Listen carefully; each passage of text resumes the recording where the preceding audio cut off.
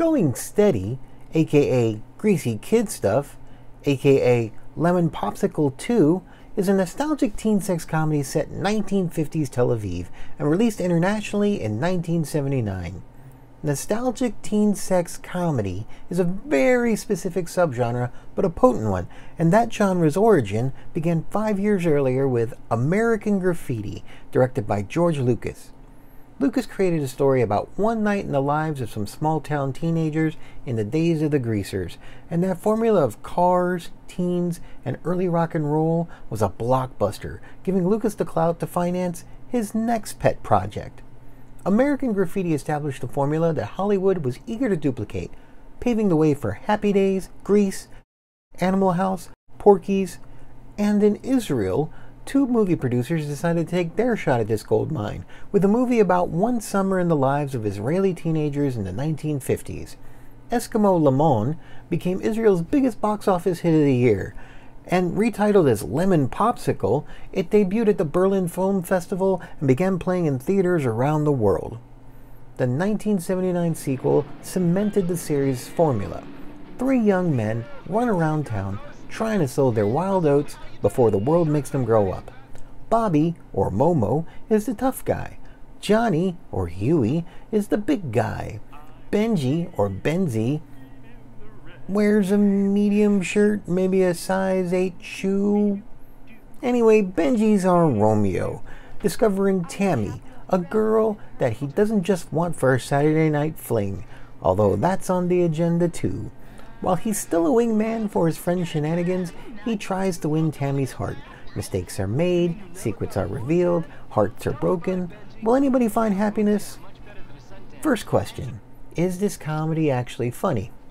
Well, there's two lines that exemplify the sense of humor of this movie. Excuse me, but I think I'll go get laid. Aren't you going to share it with your buddies? If you want to make it a gangbang, then follow me. What's happening to my fish? They bit me! Where? On the nuts! Next, is this movie sexy? If you want to make it a gangbang, then follow me. Not really.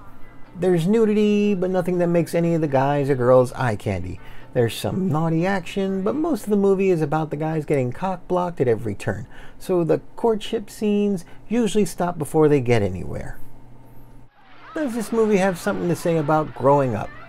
The biggest message I got was, boys aren't men.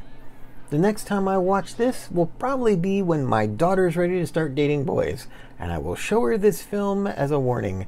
Don't date a Momo, or a Benji. Even Huey's a problem. Is there anything particularly Jewish about this movie? Even without the classic American rock and roll soundtrack, the movie could pass for an American teen sex comedy. Then again, Israel the nation was established in 1948. By the time that Chubby Checker had the whole world twisting, over 2 million people from around the world had planted roots in Israel, bringing the pieces of the cultures they left behind as they started building an identity of their own.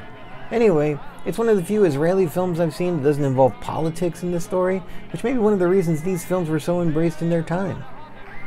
The Lemon Popsicle series was the start of long and fruitful careers for the three leading boys. In the Israeli film industry, anyway.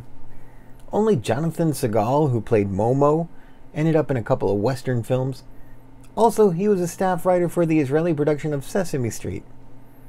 The movie was a launching pad for writer-director Boaz Davidson, who'd start making movies on the other side of the Atlantic, as a director and producer.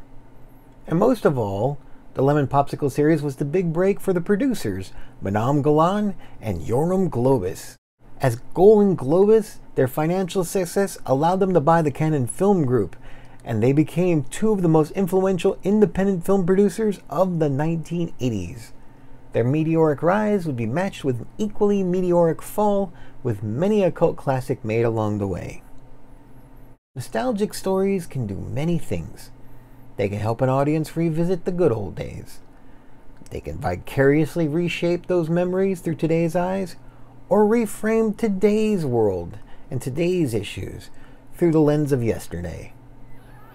Maybe even have an audience reminiscing about a time that they never experienced themselves.